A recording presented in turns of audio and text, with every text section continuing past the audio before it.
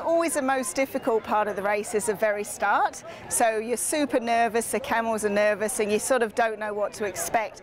But as soon as we lift up those gates and away we go, it just feels amazing. So for me, Jebel Ali is one of Linda's homegrown camels, and the most important thing for me was just to make sure that he had a really good run. So we got to about the 1100-meter mark, and then he broke into trot. Now, a camel trotting is always the hardest part, so that was the bit that I was most dreading, but we got there, so I'm so proud of him. He's such a beautiful camel. This event has a lot more components than just the race or the camels and the athletic part behind it, but it's also building bridges between Emirati heritage with a bit of a new side to it, which is ladies, and also brings together residents who chose UAE as their home and engage in a more traditional hobby. Obviously we train for that, so we pretty prepare for the event, for the adventure, but the important thing is to keep the balance, to keep the rhythm,